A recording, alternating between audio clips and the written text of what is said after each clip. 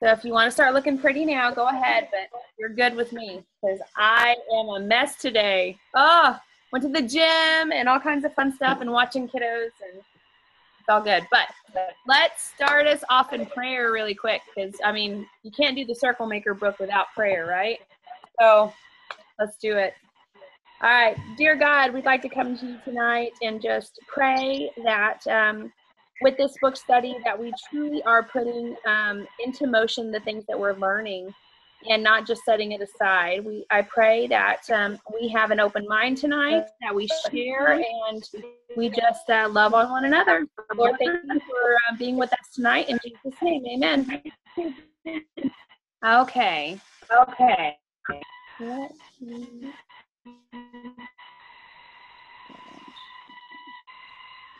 Okay, I'm going to mute you guys for a minute, just because there's lots of echoes and background noise. I know that I'm probably going to have background noise too, but all is good. Okay, so raise your hand if this book keeps getting better for you. Oh my goodness, for real. Some of y'all I can't see, so I'm hoping you're raising your hand in the background.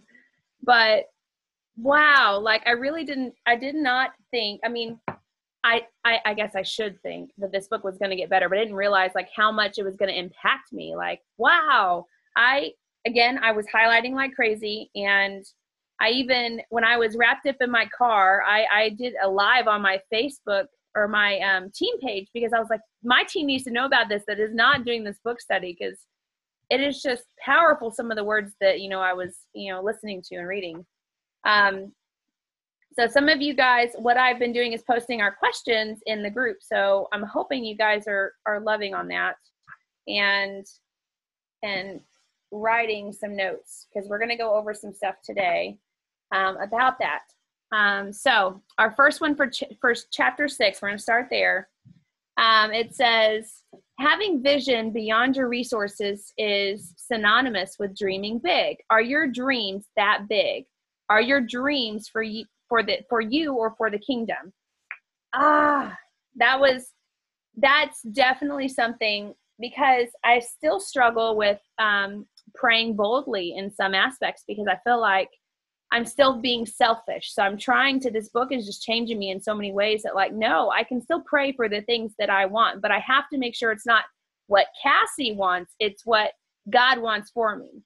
And it's the things that are for his kingdom and not just like, oh, I want to go to Hawaii and I want, it's not selfish things. It's things that can better and help this world. I mean, this world is falling apart, y'all. And if y'all aren't seeing it, it's falling apart. But that's something that I struggle with because I want to make sure that my dreams are true to his and not just my selfish ones.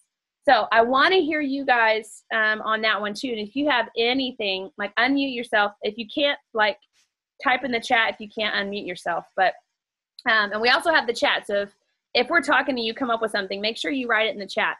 And the other thing is, don't ever feel like your word is not valued here because I know sometimes when I'm in a big group setting like this, I'm like, oh, I don't want to speak. That person can just speak better than I can. And don't ever feel that way. I want this group to be open and honest and just love on each other. And so if you have something, please, if it comes to you, shout it out. So unmute yourself now if this question was, are your dreams that big and are your dreams for you or the kingdom? And what comes to mind when you're thinking about that? Anybody? Dun. I think what comes to my mind when I think about that is how to distinguish if they're my dreams or for the kingdom's dreams. Because I think I can pretty well twist any of my dreams into kingdom dreams, even if they're not. And so, but then I'm like, am I twisting this or is it real? So I kind of go in that loop. So how can you distinguish the difference? You know what I mean? Like what could be that one thing that you're like, no, this is for him? Like, how would you know? I mean, I guess that's the big question. There are times where I'm like, okay, this was too obvious, too real, too art. Those tend to be the times when there's major sacrifices involved. And so it's harder to distinguish when his plan also aligns with big blessings, I think, for me. Mm-hmm. I think for me, when I have to realize, I mean, we get into this later too, but like God obviously put things in my path for a reason. And if these paths keep coming up, then really it has to be for his kingdom. It can't be just for me. So I just allow things to happen in that aspect. I hope I really didn't just freeze on you guys. Did I just freeze or no? Am I good? Okay. So FYI. For a second. Okay. Well, Kasha, you can let them know if something happens, but I live out in the boonies. My reception sometimes goes in and out, and I noticed like when everybody froze, I'm like, oh, please, no, not tonight. So if that happens, that's why. And I usually come back from the dead. I do. It just takes a minute. So, but I think that's how I try to remember how I come back, in reality, like, no, this is his will. I mean, if it wasn't, things would not be coming up all the time in this business and really just anything that happens in my life. So I hope that helps you. And maybe you can remember that, like, if he keeps throwing things at you, like little stones, catch them and realize like, hey, this is what he's wanting, or things wouldn't just keep popping up like this. Anybody else?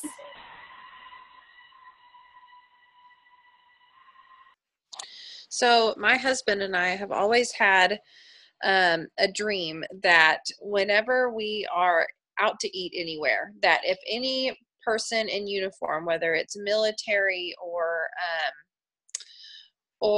like police officers, firemen, anybody like that is there eating at the restaurant, that we would be able to pay for their meal. And that's something that we have talked about ever since we first started dating, and we were sitting next to a table full of soldiers. And that's something that just keeps, as I think about what my dreams are for my Plexus business, that's one of the huge dreams that I have for whenever we get further down the line, is the ability to be able to do that. Mm-hmm. So I think that, I want success in this business, and I want to do well, and I want to earn a lot in this business, but I feel better about being able to pray for that, because I know that those are the types of things that I'm going to be able to do with that money. Yeah. Your intentions are well. They're not self-serving. They're trying to serve others. And that's what's huge. That's the difference right there. It wasn't until I really sat down and thought and made myself think about, okay, how am I going to bless other people through my success in this business, that I really allowed myself to be able to pray that he would bless my business. It did feel selfish until I forced myself to sit down and think about that and make plans and dreams of how to bless others with it. Yeah. I think that's the difference right there, when you're actually distinguishing what you're going to do, not just, oh, I'm going to, like for me, a big one would be to pay our house, but to pay our house, we're able to then financially, somebody needs a car, we can find an older, we have older cars. We can maybe give them a car. Lorelai just did that. I want to be that person. I want to be like, I see somebody struggling that I know, or I know mutual friends with, and I'm able to help them because of the blessings of this business. And I have to say that dream of yours is awesome, because Jason and I, we've had that happen at least twice. We are prior military, and just recently my dad was with us, and he was prior military, and we were out floating, and he just had his hat on. He has a retired, a veteran hat that you see, probably lots of older guys wearing, and my dad wears his proud. And we unknowingly, our waitress said, somebody paid for all of your meal, and we had no clue who. They just walked out. And I think those are the best, when you anonymously, that you're just like, it makes you want to pay it forward, and like that day, because you just feel so good about it. So love that dream. I think that's a great one to have. And I feel like you guys, in this business, continue to think of those little things that you can do, out, for him, and not just for what we want. And little things like that. I think make a huge difference. Anybody else before we move on? Anything come to mind? Okay. So I highlighted a couple things in chapter 6, so I want to go over those because our call at 12:30 today was just so good, and I really hope that you guys open up like that one. It was powerful when we are all sharing, so I want to hear you guys. But on the bottom of 62, it says, vision beyond your resources. And I think that that's something I need to do a better job at, is like, I want to vision the big dream, not just the here and now. I want to make sure that I'm visioning beyond my resources. Like, Lord, I don't have this, but I know that with you, I can potentially have it. And I really liked that. It also said that that left brain approach is the right brain approach because it's based on our limited resources rather than God's unlimited provision. Faith is allowing your God-given vision to determine your budget. And then 63 in the middle, it says, and it may feel like you're setting yourself up for failure, but you're actually setting God up for a miracle. How God performs the miracle is his job. Your job is drawing a circle around the God-given dream. Did y'all highlight that like I did? Because I starred that. I starred all of that. I feel like with me, it's kind of the same thing. Like, we almost stop our dreams too soon before they can happen because we think, oh, that won't happen with me. There's no way. I'm not going to have those resources like Billy Joe or Susie Q or whoever. We put, and we get into that here in a little bit, but we put a period before God. He already put the comma in there for us, and I want to frame that like right here in my basement once it's done. Like, there's so many statements that I really want to use my graphic design degree and just make a huge poster of everything I've highlighted in here, like the big ones like that. And just remember, every day that, he's so good, and he just reminds us that we need to stop putting doubts on ourselves and dreams. We need to dream big. What stood out to you guys in chapter 6? I'm just going to open it up really quick because there's several. This next page is all highlighted. So I want to hear from you guys. Was there anything in chapter 6 that stood out to you? I don't know if I got cut off for a second, so stop me if someone else said this, but exactly what you were saying before about having a vision beyond resources. For me, that's not necessarily, it's not financial. For me, it's like, oh, I don't have those skills that come automatically that, Carissa does, or Jessica, or she's so much more outgoing than I am. I don't have that talent. It's not, God wants us to use the talents that he gave us so he can make miracles happen and do things that, have us do things that we never thought that were possible in the first place. So that's how that spoke out to me. Yeah. And I think that that's so true. I struggle with that all the time. And I feel like, girls, I hope, and guys, maybe there's guys on here, but, the one where it says, he doesn't call the qualified, he calls the called, or I know I'm saying that wrong, but you know what I mean? We'll get to it, but it's so true. Cause if God is going, he's going to keep us going, and he's not just going to just let us drop off.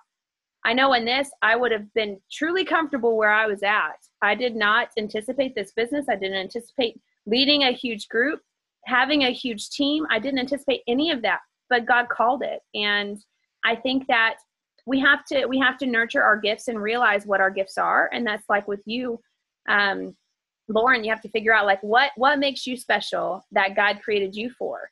It's not a Carissa, it's not a McKenna, it's a Lauren. What is good about Lauren that is going to make everybody else jealous, that I wish I was Lauren because she's just so sweet. And there's something special about you that other people are going to be jealous about too. So think about that when you're visioning your resources. Like, what can I do? What can Lauren do to just make it even better and make those resources happen and those visions happen? I think all of us need, that's a struggle that I have all the time. Like, man, Jana's really good with words, and Jana's this and that. And I still struggle with that. And I have to realize, like, no, but I'm Cassie, and I'm good with people, and I'm good with da da da da, you know? And I have to remember that I have to push those strengths and put values on those and not my weaknesses as much. Yes, I need to grow my weaknesses, and I have, because one, girls, I don't read books at all. I haven't until Plexus. Like, I am loving books now, but it's something that God is definitely calling me to get better at. So it's not that I'm forgetting about my weaknesses. I'm trying to gradually grow them a little bit. Okay. What else stood out to you guys in chapter 6? Anything? It's so good. I think what stood out to me on page 65, where it says at the top, if you seek answers, you won't find them, but if you seek God, the answers will find you. Yes. Oh, highlighted that one too. Love that. Mm-hmm. And I liked below it, it says, but I stopped trying to manufacture my own answer and simply trusted that God would give an answer when I was ready for it. Right.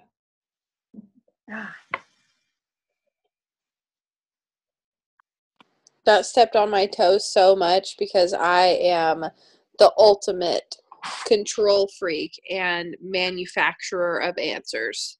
So bad.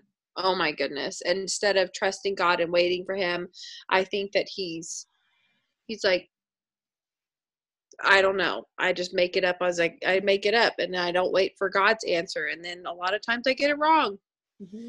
Well, and it later on, and I don't know where, but it talks about microwaving it. Like, we pretty much want to microwave. We want to get it done. Like, come on, let's nuke that. I can't wait any longer. And that is me. That's so true. I mean, I think a lot of us struggle with that. And I think the fact that once we identify it and realize it, that's the difference, you know, not just letting it go. And growing on that, because I know I struggle with that too. I'm like, I'm pretty patient, but there's some things I'm not patient about. I want that thing to microwave, and I want my hot chocolate done in 2 seconds, not 2 minutes. And same with our dreams. I mean, a lot of us probably here are struggling to hit silver, hit gold, things like this that are like, but so-and-so did it in 2 months, or so-and-so did it in 2 days. We want it nuked. We want it now. And we have to realize, like, that's not God's path for us. You know, me, Cassie, my journey is different than Carissa or McKenna or anybody else on this team. And we just have to love on that and know that we have to grow inside of our journey and appreciate it, because that's what makes it all unique in this business. Okay. Kasha, the other thing that was on 64, it says, when God doesn't answer our prayer right away, we try to answer it for him, just like you said. But when we try to do God's job for him, it always backfires. Trying to get ahead of God cost Moses 40 years. And then it goes on. And that at the bottom, it says, sometimes no means not yet. We're too quick to give up on God when he doesn't answer our prayers, when we want or how we want. Maybe your deadline doesn't fit God's timeline. Maybe no simply means not yet. Maybe it's a divine delay. So that whole thing about it costing Moses 40 years, it cost Moses so much more than that, because it cost Moses the promised land. He wasn't able to go. He did all of the work of getting the Israelites out of Egypt, wandering around for umpteen years to get to the promised land, all the famines and all of the heartaches and all of the things that Moses endured to get them to the promised land. And because of that decision, he was not able to get to be in the promised land. He was not able to go there. I mean, it cost him 40 years wandering around in the desert, but it also cost him the promised land, the whole prize, the whole point of what he was doing. So, I mean, it can be devastating to us and to our goals and our dreams whenever we get ahead of God. So exactly, it could cost us the whole big picture. Mm-hmm. especially when we're so self-serving that we forget about others. Like, I try to have my team, and some of you guys are on here, our thing is connecting. Like, I really want us to be a family. And I think that if we lose sight of that, then again, you cost everything. You know, you cost your relationships, you cost your friendships and everything, all in this, what this business is, if you're not focused on the goal, and just about people. But what else? Let me see.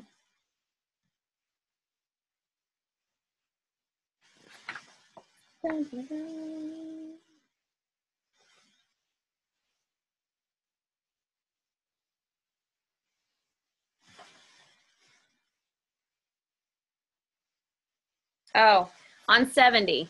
So all of us know that in this business, we try to plan, okay, what's our next month going to look like? And if you're not doing this, I highly recommend you to do this. You definitely want to know what your next month's going to look like. You want a board. You want something that you put it on. And when I first started this, I used my bathroom mirror and a dry erase board, or a dry erase marker, and I wrote down, this is my why, and this is where I want to be. And you want small, tangible ones, and then big, crazy ones. And so on 70, it talks about planning. But the thing is you got to plan in the right way. So it says, failing to plan is planning to fail. It says one bold prayer can accomplish more than 1,000 well laid out prayer or plans. So we want to have good laid out plans, but we want to make sure that he's involved in it too. We can't just, put these plans of awesomeness up here and not think about him as well. And it says on 71 in the middle, so keep planning like it depends on you, but make sure you pray like it depends on God. Don't just brainstorm, pray storm. I highlighted that. I underlined it. I put an arrow. It's so true. I mean, we can plan all day long with what we want, but we have to make sure that we're praying in between that too. And I highly recommend with your team, I have a huge board over here with all of my team goals, and I pray for my team, not just for me, but for them. And I highly recommend that too, because you can't just do this on your own. There's no way. You're not going to get anywhere if you do. And you're going to stay stagnant. You're going to stay silver. You're going to stay gold. You're going to stay, an ambassador until you realize like what's the bigger ambassador, and which is the one that started this all. What did you guys think about that? Because we're done with chapter 6, unless somebody else has anything else that stood out to them that I didn't highlight.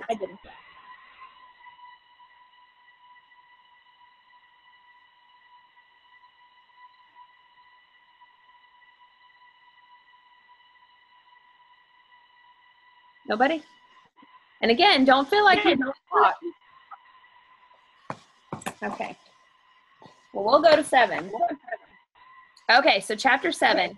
How does it make you feel to know that your hardest prayers are still easy for God? Oh no! Brittany, your mic isn't working. Uh-oh. Well, we have the chat, and I will be your mic for you, unfortunately, if you need help. That's what I'm here for. Somebody has some background noise, so hang on.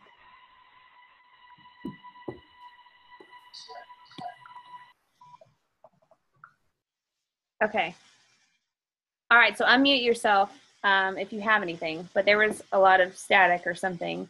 So on 7, go ahead. Oh, it says, how does it make you feel to know that your hardest prayers are still easy for God? And it says he shares a story about being prayed for on page 73 and 74 and receiving an answer that wasn't what he expected. Have you ever had an experience like this? Share away. I cannot wait to hear what you guys put for this one. And I know you guys are wanting to. I feel it. Can you repeat the question? I'm really sorry. Renee. No, I'm just kidding. You're all right. I left all my things at school, so I'm like trying to remember what I wrote. You're okay. Okay, I'll go over it again. It says, how does it make you feel to know that your hardest prayers are so easy for God. And then it talks about his story about, he received an answer that he didn't expect. And have we ever experienced something like that?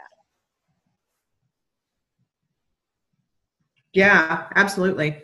So I remember what I wrote down for this one now. That's why I was like, oh, I feel like I had a good one. See, okay, so I'm a school teacher during the day, but I never, ever, ever wanted to be a school teacher. I was not going to be a school teacher. That was not my dream. It fell into my lap, literally, like fell into my lap. So I was subbing for a while, and I didn't even have a teaching degree. I was just subbing, trying to figure out what I was going to take in college next, because I'm a perpetual college student. And a job position opened up. It was created out of thin air. It wasn't even a job position before. And something told me to go talk to the principal and apply for the job. I didn't have a teaching degree. So I walked into the principal's office and I was like, hey, you posted this job and I think I'm perfect for it. And he said, do you have a teaching degree? And I said, no. And he said, can you get one? And I said, yeah, I can get one. And he said, okay, then apply for the job and we'll talk. And I mean, like, the rest is literally history. He gave me the job. I didn't know what I was doing. This was not my prayer. This was not I did not want this. I didn't think I was good at it. But something said, you're good at this. You need to help these kids. These kids are struggling and you can help them. So I've been doing it 8 years, and I promise it was a calling. I was called, then qualified. I was definitely not qualified when I started. Or I didn't feel like I was anyway. I think that's even what he said. He never knew anything about a coffee shop. He only internshipped. He didn't pastor, before. He had no clue what he was really doing, but he knew that God would provide and he would be the one helping him along the way. And it's so true. I mean, especially in your experience, goodness, like never teaching. And then all of a sudden, like, here, you know what? You actually are a great teacher and I'm going to show you how. Wow. Anybody I didn't see that coming. Well, none of us do. I mean, if you think about it, none of us realize what our future is going to be until it comes, and we're like, oh, okay, I can be a mom. I can be, this and that. And you don't realize like the things that you could really do in life. Well, and that's where all the planning in the world, he's going to blindside you anyway. He's going to knock your socks off and say, oh, by the way, you can do this too. And you'll be like, yeah, I don't think so. And he'll be like, yeah, but I do. So. Well, and that's why I tell my team, like, have a goal, but then like have a crazy goal, like one that you're like, this was crazy, and because you never know. I mean, like you said, he might blindside you and be like, you know what? Guess what? Your goal wasn't that crazy like you thought. Yeah. Anybody else have a really cool story that just, I don't know, they wanted to share? Everybody has a story. We all are different.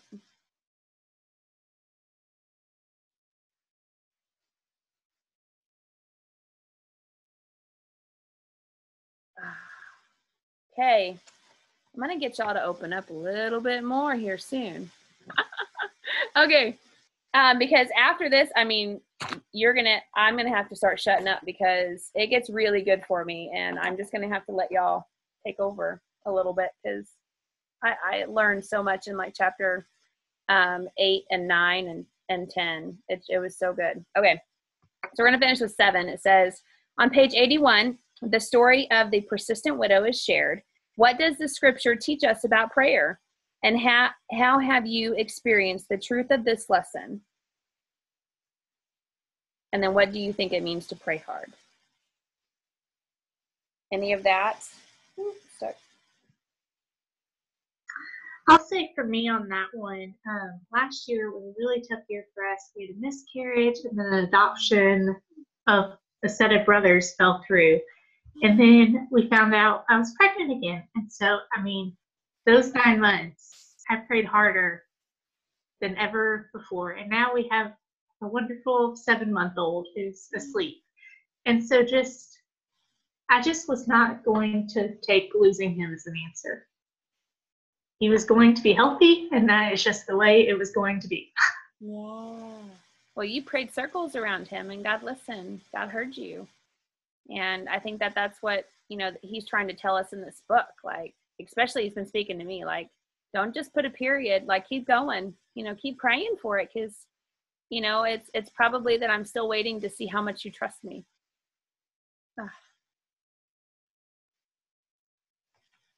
Well, I'm too excited. I'm going to keep moving because when we get to 8 and 9, we're going to shut the house down. I know it. I mean, it's going to be that good. Okay. On 8, it said, would you consider yourself a persistent person? What is one thing you could do to increase your persistence in prayer?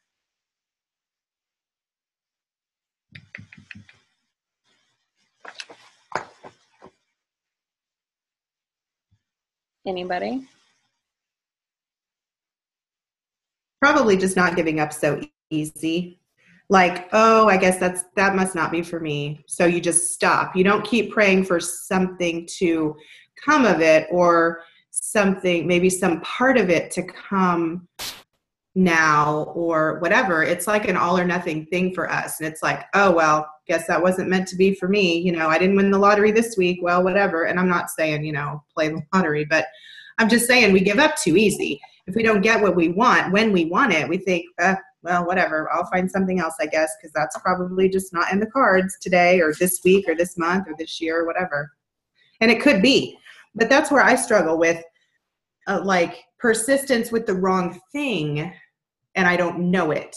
So, like that story about the guy who, like, applied for the job for like 7 years in a row or something, or maybe longer. But, like, how do you know when you should keep going? And how do you know when you should, like, take a right turn and apply for a different job? Or maybe that's why, or maybe you're supposed to learn something before you can have that job and you just don't know what it is yet. Or, like, that's where I struggle with persistence, because then it feels like it's me wanting it and not him wanting it. And then I'm like, wait a second, maybe this isn't right for me. Maybe I shouldn't want this, but then I'm giving up too easy. So it's like, I don't know.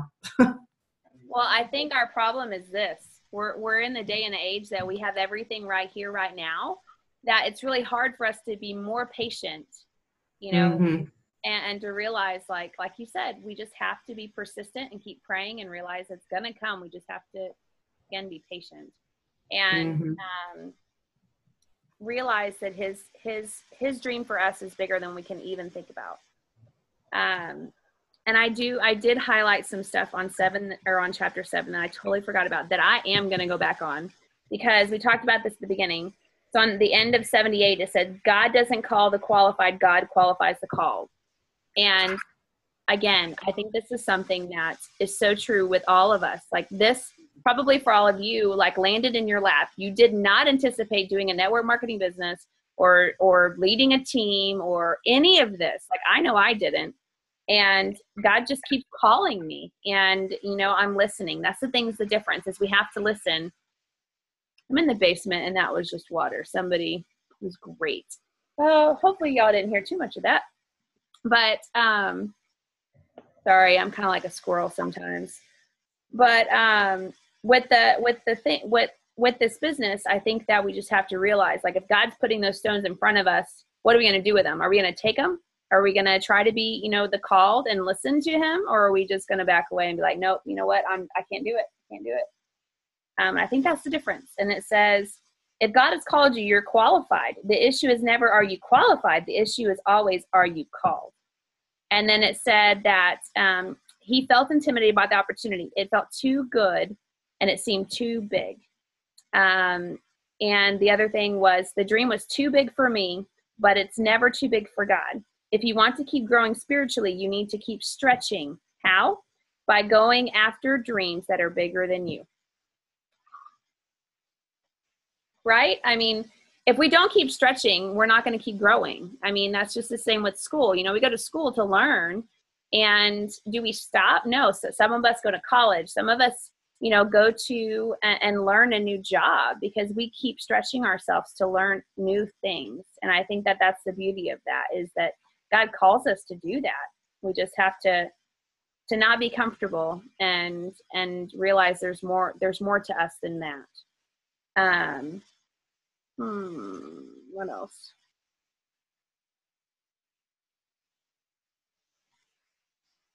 On 81, it says, sometimes the power of prayer is the power to carry on. When you pray through, the burden is taken off of your shoulders and put on the shoulders of him who carried you. I put carried you. It says carried the cross to Calvary. And I think, again, we've already touched on all of that, like just continuing to pray versus just putting a period on it and being done with it.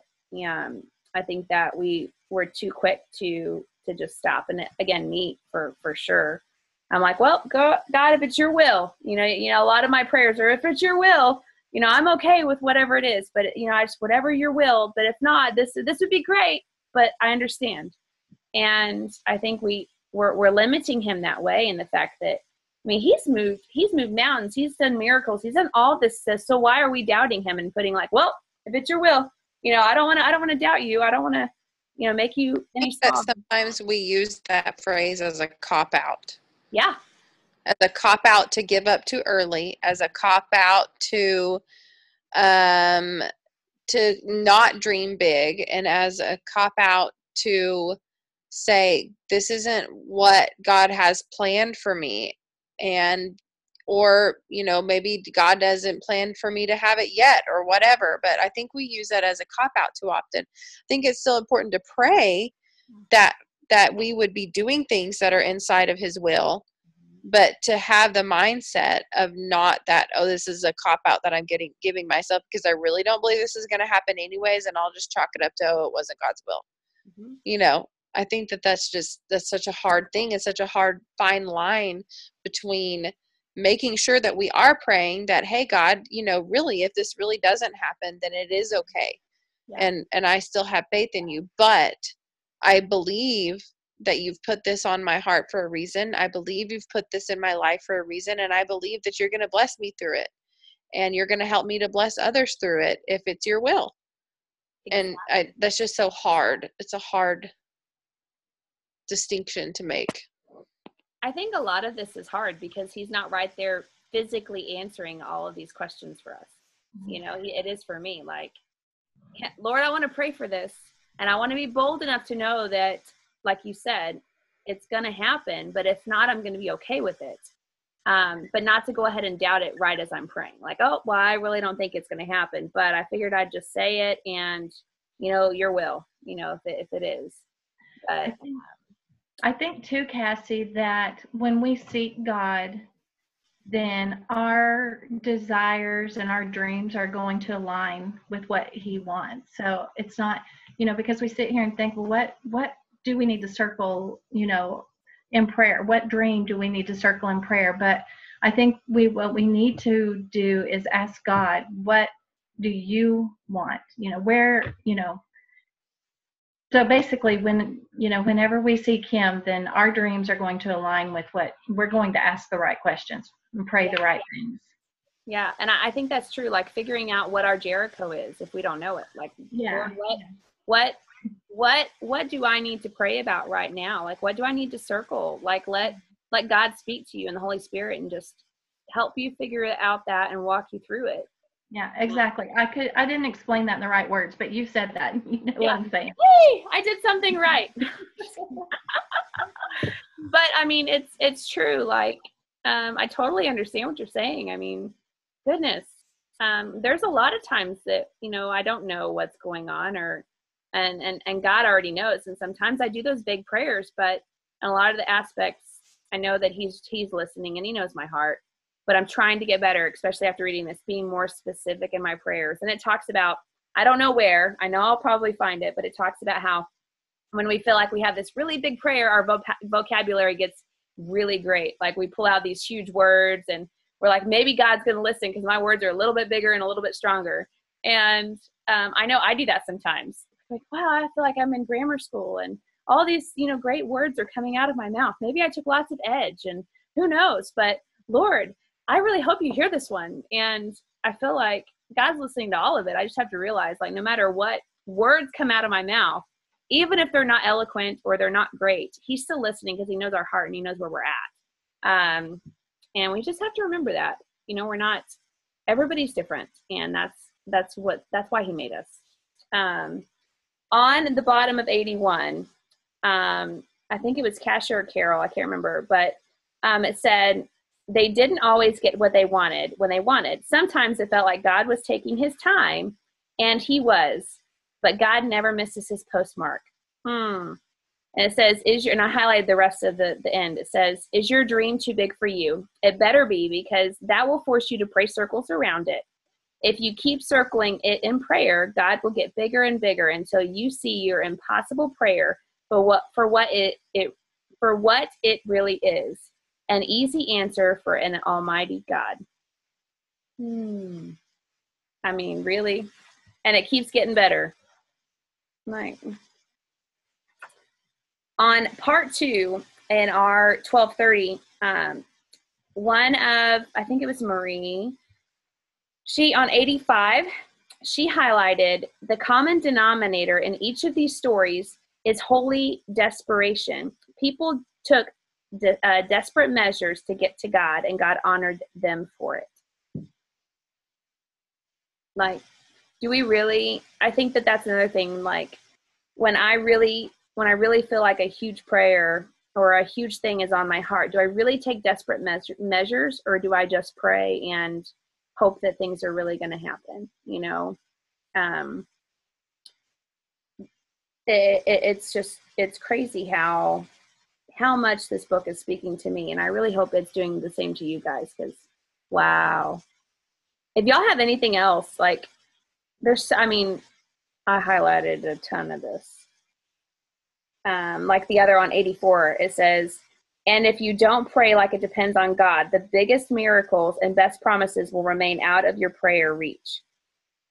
But if you learn to pray hard, like the persistent widow, God will honor your bold prayers, because your bold prayers honor God. And I highlighted that, like, your bold prayers honor God. It's because it's been so hard for me to pray boldly, and it still is, because I still feel selfish in some ways. But I have to remind myself, like, but the things that I want are what he's wanting, because he wouldn't keep putting it in my lap if it wasn't.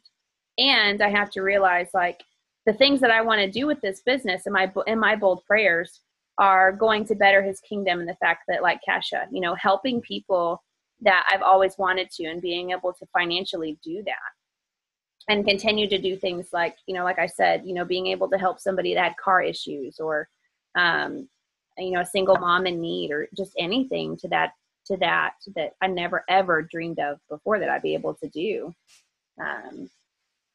Yeah.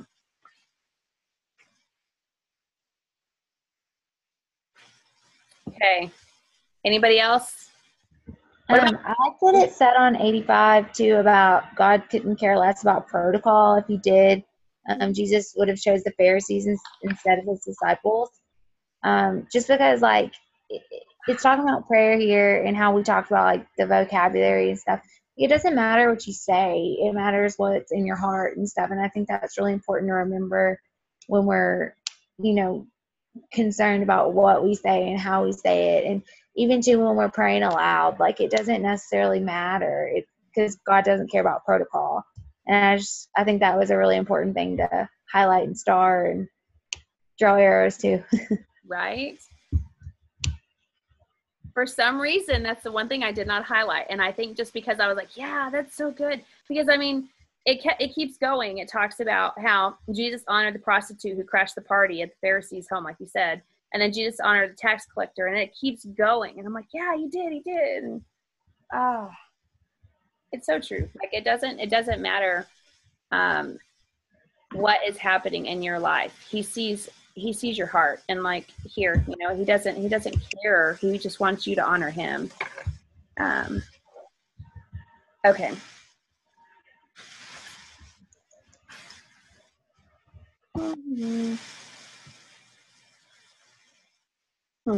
Okay. So we're going to go to 8 because y'all, we're running out on time. So on 8, on the bottom, I highlighted it. 88, it says, we stop praying because we can't see any tangible difference with our natural eyes. We allow our circumstances to get between God and us instead of putting God between us and our circumstances. And then in the middle, it says, it's easy to give up on dreams, give up on miracles, give up on promises. We lose heart, lose patience, and lose faith. And like a slow leak, it often happens without us even knowing it until our prayer life gets a flat. And at the bottom, The reason many of us give up too soon is that we feel like we have failed if God doesn't answer our prayer. That isn't failure. The only way you can fail is if you stop praying. Like, I mean, really. What do y'all think about that? Any touches on that, like to elaborate or anything that might come to you? Because I mean, that whole page is starred. Like, if y'all can see, like star. Well, didn't the author tell us that it took him it was like 7 years before, or was it 8 years before they got that coffee house started? Yeah, I think so. And I think he circled it for 16 years or something great. Like, it was a crazy amount. And I'm thinking to myself, in 7 years, man, I would have already decided that must have not been your will. So I quit praying about that 5 years ago. You know? I would have quit praying of it in a week. I mean, let's be honest. Like, if I don't get an answer, like, I feel like I don't get an answer in a week, or even just a day sometimes. Like, oh, okay. Yeah, but I think one of the guys that was talking about, and I think that that Renee mentioned earlier about the guy that had applied for the job for so many years. I think that it had mentioned, or it was either his story or another story, that one of them had mentioned that they still felt the Spirit speaking to them about that. And so that might be something that, we just have to make sure that we're listening to the Holy Spirit, nudging us on that to continue to pray for that. So, because again, like she said, I would have already gone to another job by that time. I would have decided that wasn't for me, but I guess he kept feeling, the Holy Spirit telling him, no, this is the job you need. So. Yeah. And I think that's the difference, is actually listening, and hearing. Mm-hmm. Yeah. Yeah. And the next part in the book, it says live unoffended. We do so many times get offended when we're like, fine, well, I thought you brought this into my life because you wanted me to have it, and now you're just taking it away from me. Fine. Then I'm watching all these other people get what they want, and I'm over here struggling, and you're not providing for me. So, I mean, we do that, even though we don't, like, we say, oh, it's fine, it's fine, it's fine. We do sort of get offended because he's not talking to us or not answering us yet or right now or today. And we're watching, we're comparing ourselves to other people, and that is not what we're supposed to be doing anyway. So. Oh, I starred and highlighted that too, because even in my journey, when I first started, I was comparing myself to another person that, I mean, she was hitting silver and she hit gold. I mean, she was flying. And I'm like, what am I doing wrong? What am I doing wrong? How is she being blessed, but I'm not? Like, what? Me. And I just had to realize, like, in all of this, like, it's just, it's his path for me. And I mean, just like with Sarah Marble, she took a long time. And I think that's the beauty of this, is we're all going to have Sarah Marbles and some. There might be somebody that it takes 2 years to go silver, and that her story is going to be huge, because then we can help other people with those stories, because we're like, you know what? But she hit it. She didn't stop, just like that guy with that job. He didn't stop because he didn't get that first year. He kept going every year and kept trying and trying. And I think that we have to have faith like a child. Like, where did all of our dreams stop when we were a kid? Why do they have to stop there? Why can't we dream like a child again? And I have to put myself in a child's feet sometimes, because, like, I had these huge dreams that I was going to be this great artist and have lots of money and all this crazy stuff. And I stopped it, because when you become an adult, you just, I don't know why, you put a period on God's comma, and you just don't think that, I don't know, you're big enough for it. You can't fit those shoes. And again, this is me I'm talking about. So, okay.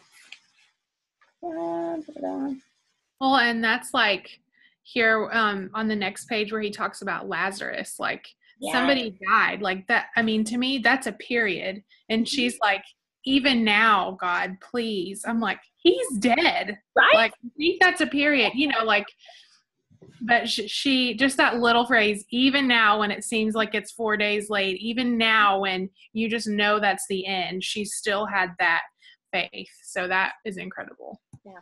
it makes me wonder, like, was the Holy Spirit just still pushing her and she actually listened? Right. Because for us, I mean, if I'm dead, I'm dead. I mean, Right. that's how we think, like, we're gone, we're done. There's That's a the end. period there. But I mean, if you think about it, how many stories have we seen online or on the news where like a child is dead for several hours and then they find her breathing again? I mean, it can happen. We just have to stop putting a period where God still might have a comma. We just have to have a little bit more faith in it. Right. I highlighted that like crazy too, because it makes me want to have more faith like that, like her, you know? And how do you do it without feeling like you're crazy, you know, because even if you're like, no, please, it's only been 2 days, like people are like, come on, it's time to leave the hospital, you know? Yeah. But I think that's another thing we have to realize, like, and again, and I'll go to my little crazy circumstance soon, but we have to realize, like, we might look foolish to other people, but we're not foolish in his eyes.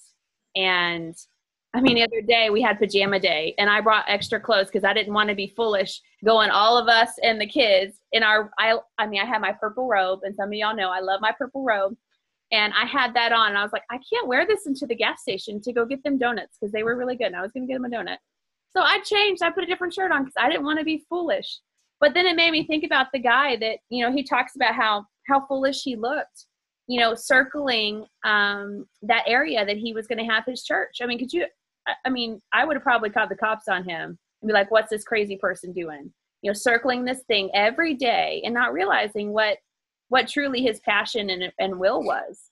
And I think that's what is wrong, especially with me. Like, we're so quick to like judge, you know, and in a way that it's sad. But in the society too, we almost have to, because our society's crumbling, that we have to almost have an awareness of like what's good and what we have to be careful of.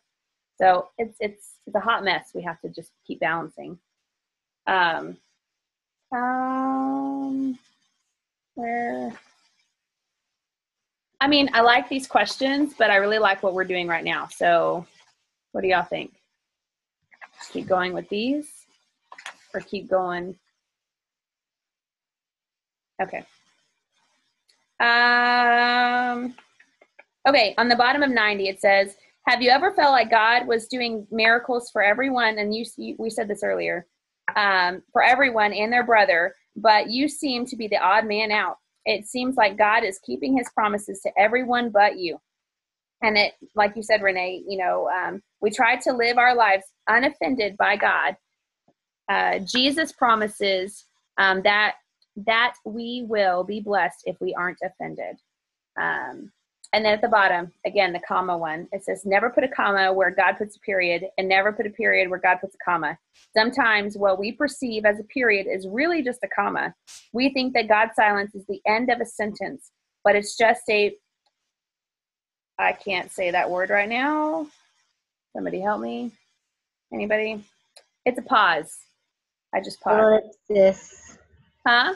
Ellipsis. Prevent. Oh, I was thinking the ... Oh no, it's all right. Providential. Thank you. I'm in a different spot. Nope, you're okay. On the 91, the bottom, it says praying through is the conjunction that allows God to not just finish the sentence, but to make a statement. Okay. And then we talked about Lazarus, and it says, I starred this one, and maybe you did too, Ashley. It says in the middle, it's faith that believes it's not over until God says it's over. I mean, I highlighted that. It's right in the middle of 92.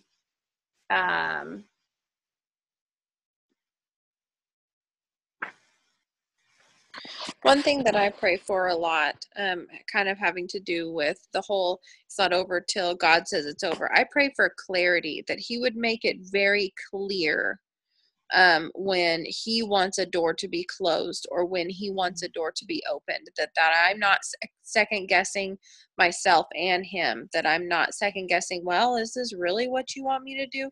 I pray that he makes it clear. Yeah. And I think that's huge. in our prayer life, because that's what gets us bogged down so much, is the not knowing. Yeah. And I think, again, because we're in our society, we're so quick to know. So it's hard to just to wait for what he has for us.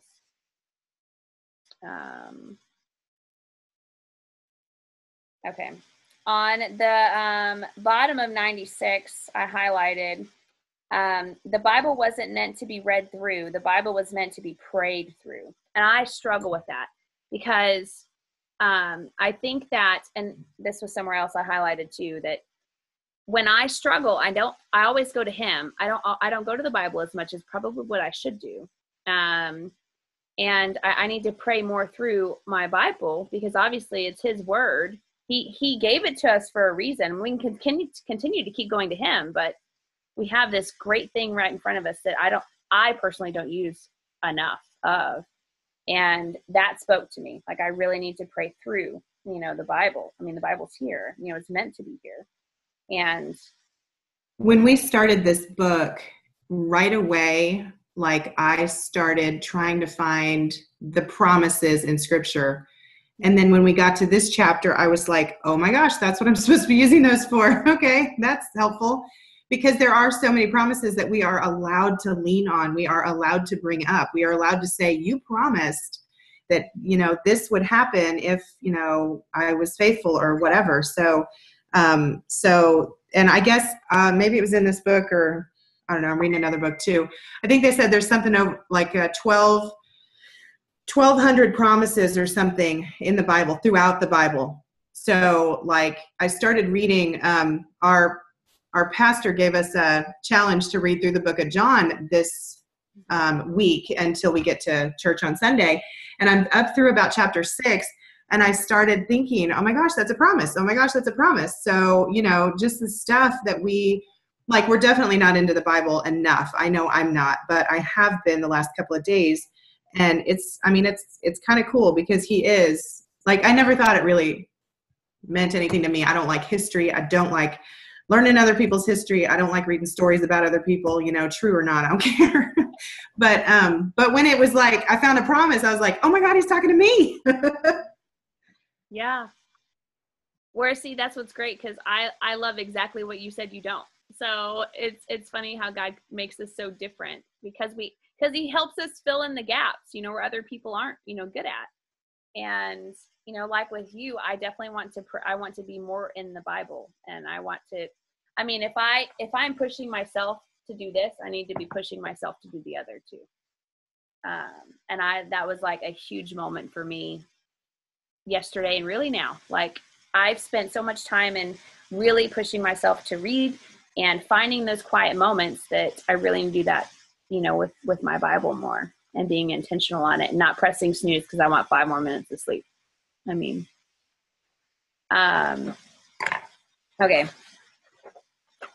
Let's get through 9 really quick. Just real fast. 9 and 10. I will open it up to you guys. Was there anything that stood out in chapter 9 that it just was huge for you guys?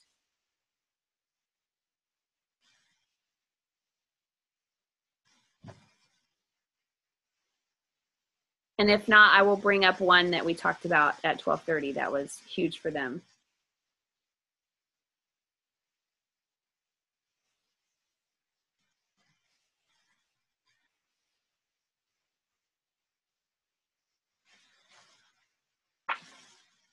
So I don't know if any of the rest of you are doing this, but I bought the audiobook, and so I've just been listening to it in my car. And so I don't really know where the chapters begin and end. It all just kind of runs together because it doesn't really announce chapters in the audio version. So anyways, I'm kind of like, I don't remember what chapter 9 specifically was. Yeah, no, you're fine. That's kind of like the other book study I'm doing right now, where I actually bought the book so I can go back, and as I'm reading, I want to go back and highlight those things, because it's hard for me to do 2 book studies right now. And so I'm listening to the other one, so I understand. So I will touch on one, and maybe you can remember listening to this. But we talked about on 100, it says at the bottom, do you have a favorite place to pray? A place where you get better reception, a place where your mind is more focused, and a place where you have more faith. And this was amazing that we talked about earlier today. So I cannot wait to hear, like, do you guys have a place where you pray, where you feel like you get the best reception, the best peace, the best everything, that is just like your place? Anybody? Or do you not have one and you want one? You know, like, share. I don't really have one that I can think of, but the time that I pray the most is whenever I'm on my way to work, and there's this like 10-mile stretch of road, because I live way out in the middle of nowhere and my work is way out in the middle of nowhere, that there's no cell phone reception, there's no radio reception, there is nothing out there for me to do except talk to God. And it's so nice. It's frustrating when you're on the phone and it drops off, but it is so nice. That's awesome. That's what I was going to say too. We live out in the country, so it's like a 20-minute drive to town. And so that's just the best place to, focus on that and not get so sidetracked. But also the prayer journal, I know we talked about this last week. That is, for me, is so much easier because I don't find myself drifting off to, oh, I've got to wash the dishes later. Oh, I need to go change the laundry around. I can sit there and write and concentrate on what I'm writing and write everything that, is on my heart at that time. So those are just the easiest ways. I always thought it would be cool to have a prayer room like in War Room, Yeah. but I've never really, I haven't gotten that far yet.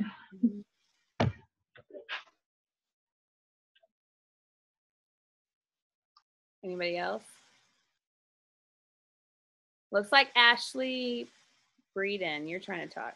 Breeden, did I say that right? No. She's like, no. That is too funny. Girl, you're going to be talking on my calls. I'm just saying. I might call you out again. Okay, anybody else have a really cool spot that is like yours, like you get the most peace when you're there?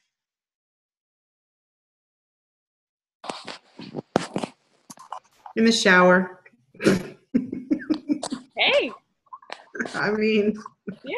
It's usually the only place nobody needs something from me. Mine still are knocking at the door. That's not mine. Like, Mom, can I have Nutella and a banana? Or Mom, can I have cereal? Like, right. I'm like, when is somebody, I still have a little one hanging on to the edge of the tub screaming at me when I'm in the shower. I'm like, yep. That's nice. I will share mine. Mine is, so we live out in the country too. We live on 8 acres. And mine lately is I love going out in the woods and just having that peace. Like nothing is around you but what he made. And I get the best reception there. I feel like I'm the closest to him. I have nothing else bothering me. And I try like intentionally not letting my kids know where I'm at. I tell my husband, like, watch the kids. I'm going to go for a minute. And that's where I feel at peace when I'm actually just, I'm praying and I have nothing else that is distracting me. You know, like you said, Carol, like you're not wondering what all the other things you need to get done. I feel like that is my place. And I would love to make a place in my house, but honestly, my house is chaos and it's really hard to like find that quiet spot. I mean, you saw me in my car because I like didn't tell my kids where I was and they found me later, but I have to find that. And the only spot for that is out in my 8 acres. And I talked about today, unfortunately, I don't really want to do that right now because the ticks are like crazy right now. And I mean, Seed Tick Central is out in my backyard and my reception is not the best right now with him, but I have a really cool deck and I'm praying that I do more time with him there and just like look on. So that's been my thing lately, is just trying to find that time to really not press snooze and wake up just a few minutes earlier and do that. Okay. Anything else? Because that was our favorite topic today, I think, we're just talking about where we pray. I had a huge aha moment in chapter 9 just because I'm reading The Secret Code of Success too, so I don't know if y'all read that. But when he was talking about the words on his kid's wall, or putting all the words up, we just finished chapter 4 and 5 in Secret Code, talking about your negative self and your authentic self, and I was like, oh my gosh, he's putting these authentic self words on his kids' walls. And so I wrote that, and then we had one part in the chapter of Secret Code. It talks about the signs that have been put on you, negative signs, like you're no good or you can't do it, stuff like that. And he's putting positive signs all over his kids, these affirmative words and stuff. And that was such an aha moment. These books are connecting, and so it's kind of cool to read them at the same time. There's actually several places where they kind of overlap, but that one was a really big one. So I thought that was really cool. That is awesome. I think that happens at me at church too. When our preacher's preaching, I'm like, oh, that's just like my business. That's just like with Plexus. Everything, it's crazy how some sermons even just correlate with what we do here, and how much I want to share it with my team too. And so when you find those correlations, it's definitely an aha moment, and those are the best. Anybody else have aha moments that just stood out to you? Let's see.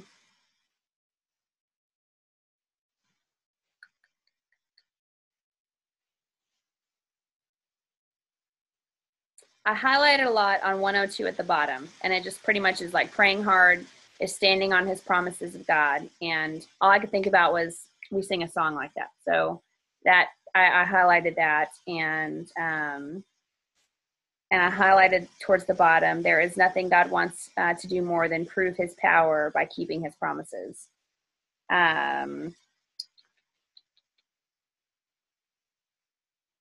I also like the fact where it said, God is hunting you down to bless you. Okay, let's finish. Cassie, on page 104. Yes. I love the part where it said that parents are prophets to their children, and part of the prophetic role is knowing the scriptures and knowing our children well enough to know what promises they need to circle. I think that's very fitting, because we always pray for our parents or pray for our children as parents. But I remember my two girls are grown now, but when they first left the house, one of them married someone in the Marines, and then also my other daughter was in the Air Force. And it took them far away from home, and of course, I'm a hovering mother anyway and worry all the time about them, but they would call from time to time with some kind of problem. Mom, just fallen. And I'm like, you're 3,000 miles away from me and you're calling to telling me this. I can't do anything about you. One of them at one time was even in Hawaii. And so I'm like, I'd rather just not know if I can't do anything about it. But what I found was, at those times, as soon as I got off the phone with them, I just immediately hit my knees and I just said, God, I can't be there in my place and, comfort them, whatever their need is, or whatever the situation was. And every single time, and of course, that's not the only time I prayed for them, it was just daily that I did. But every single time after their crisis ended, and they were calm and they called me later, and it was like, they said, Mom, I don't understand, but as soon as I got off the phone, there was just a peace about me, like you were right there with me, and I'm just like, it wasn't me, honey, it was God. It's just amazing. It is, and he knows exactly what we need at the right times, and how to push us, to come to him more. I think it was more for me than for them, because, their crisis was going to end soon, whatever the situation was. But, for me, being so far away, nothing I can do. I mean, how it is as a mom. Yeah. Well, and I think that he was trying to get us, and I'm saying us because it happens to me too, to really put everything in his hands. All right, God, I seriously can't help them unless I'm on a 24-hour flight, to get there. you're going to have to intercede and help. And I'm here to help, or I'm here to give it all to you. And I think it even mentioned that in the book that, he hears the prayers that we know we can't do anything about. Yep. So. Yep. There's a lot in this book. Like there really, really is. Like on 106 at the bottom, it says, the hard thing about praying hard is letting God do all the heavy lifting. You have to trust the favor of God the favor of God to do for you what you cannot do for yourself. You have to trust God to change hearts, even the heart of Pharaoh. But like, it's like Carol, right? I mean, that's exactly what you just talked about. Like you were giving it to him so he could do the heavy lifting because you couldn't, and letting that go. And it's sometimes so hard to let go, but once you do, it's just like this weight is just gone. I liked on 108 at the bottom, it said it taught us how to pray like it depends on God and work like it depends on us.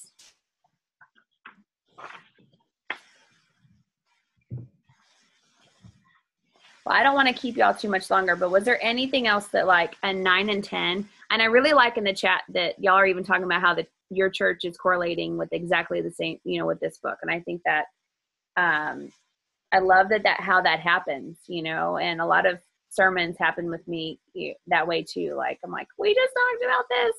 Or me and Jana will just talk about something and we're like, we'll look at each other in church and we're like, did you just hear that? And it's crazy how they correlate. But was there anything else that like stood out to you? And then we can just continue to talk in our group too about chapter 10 on our page and kind of touch bases there too.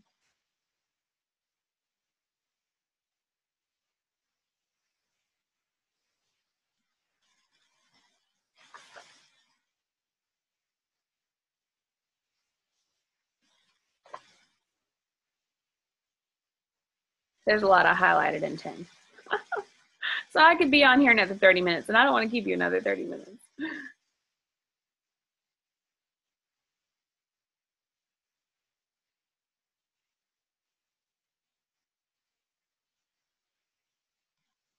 Well, I'd like to kind of hear some of the things that you've highlighted, because now I'm thinking I just need to go ahead and I've been doing the audio. I need to go ahead and get the book so that I can do this highlighting that y'all are talking about, because I'm missing it, I hear it and I'm like, oh my gosh, that's great. And then I can't go back and look at it or even find it. It's so hard, And I need to get it. You do. And here's why. If you're like me, I'm a pen to paper. Like I have to have things printed out. I need to write them. I have to see it. And I don't like, people have their calendar on their phone. I don't like that. I like being able to see it. People do that. And so that's why for me, like I have to see the words, I can hear it. And I'm the same with you. Like, wow, that's so good. And then I forget. Like, my mind wanders. And I'm like, that was so good, but crap, how do I go back? Like, go back. And I try to go back 30 seconds and I'm like, no. Yes, I'm the same way. Or I try to type it like on my phone because I'm listening in the car while my husband's driving. Because I'm listening to the other audiobook. And I'm like, what did that say again? Because autocorrect totally ruined that. And it did not work. So that's why I ordered. So I'm doing the 5 levels of leadership with Jessica Heffley and some other people. And that one is really good too. But it's one that I just bought the book because I'm going to have to go back and highlight. So I'll tell you my favorites. Okay. And I'll be quick. This one right here, I think it's true with everything. God always gives you another chance to get back in the game. Like, don't give up. Like, there's always more chances and to do exactly what he's called you to do. And that was on 111. The other thing that I highlighted a lot of, but like the one main sentence was on 112, and it said, but God wants us to drop to our knees every day. And I need to do better at that. I'm like, so much better at that. And then this one, 113, on the top, it said, God will keep putting you in situations that stretch your faith. And as your faith stretches, so do your dreams. And in the middle, blessings will complicate your life, but they will complicate your life in ways God wants it complicated. And I think that's true, because sometimes we see things that we're like, wow, how can I do all of that? And in the end, it's a huge blessing. Like he puts it in our path for a reason, even though we might see it as like, how can I add one more thing to my plate? So I highlighted that one. 114 in the middle. The reason God doesn't answer our prayers isn't that we aren't praying hard enough. The reason, more often than not, is that we aren't willing to work hard enough, we aren't willing to work hard enough. And we talked about that earlier. Like we stop, we stop exactly what where we're at. We're like, all right, well, God, I guess that wasn't meant to be. And we put that period where, we weren't willing to work hard enough for it, and maybe that miracle was coming around the corner, but we stopped. I do that a lot, where you pray and then you think it's a period. Yeah. And so I guess I need to pray for more clarity to know that difference, because I struggle knowing the difference when time has passed and I'm like, ooh, I guess that's a no. Yeah. So I think that's one big thing for me. Mm-hmm. And I think that's huge for me, is to realize I need to pray longer, not just one day and be done. Like, okay, God, I prayed it. I'll wait to see if you answer it, Yeah. And I always say, and if it's your will, but if not. See, I'm not the only one. No, I totally do it. I totally do it. I do too. And then when I don't get a reply, I'm like, okay, clearly it wasn't your will. Right. Right. Because clearly I shouldn't have those things, or I shouldn't. Yeah. It's been a week. It's not your will. It's been 24 hours. Let's be honest. Yeah. It's so bad. But for instance, me and my husband always dreamed about living on acreage and having a beautiful home that overlooked, we were tucked in the woods. And I mean, we dreamed that right when we got married. And it wasn't even that I really prayed about it. It was more of just dreaming about it. Here, 14 years later, here we are, and it wasn't something I never really thought could truly happen. We just thought when we're retired and when we're old and all of that, we'll have that. And it's crazy that, even though I didn't really pray for it, God still answered it. But okay. Dun, dun, dun.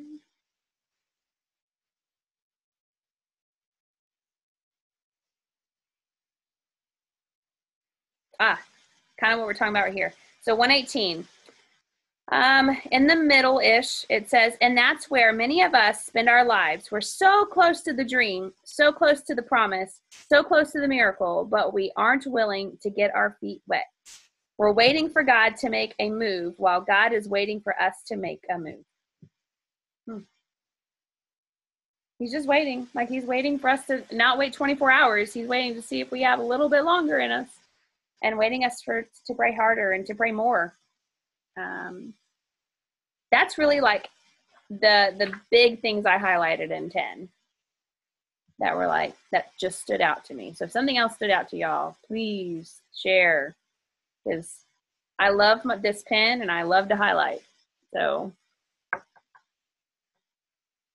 anything else? Or out of these chapters, was there anything else that stood out to you that was just an aha moment for you? You're just realizing that, you know what, God's speaking to me in this, and this is what I'm going to start doing now, or trying to be better at.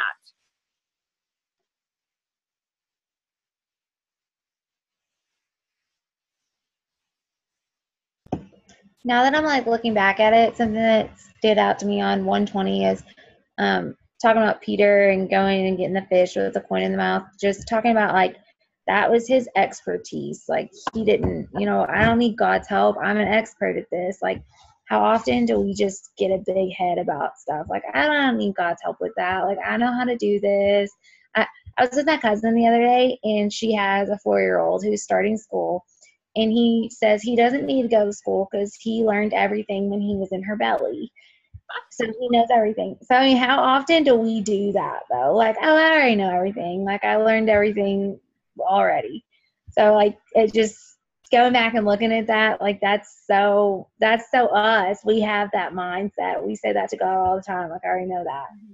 So, that was, yeah. That's so good. And I think that, I mean, we all can fall into that. And now we're like, well, I'm really good at, you know, helping people. So I don't need God's help in me helping people, you know, or things like that.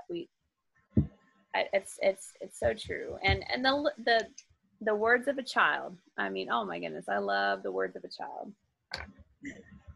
And if y'all aren't writing stuff down, I highly recommend, and I've been really bad about it, but I created emails for my girls when they were little, and anytime they said something funny or quirky like that, I would email it to them or send them pictures or something like that. Because, I mean, those, you forget, you know, and it's just gone in an instant.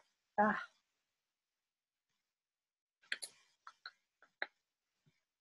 We also talked about our 12:30. I highly recommend reaching out to your sponsor, because he talks about, you know, making a plan, but making it a God plan, and making sure you're praying around your, you know, your pray storm.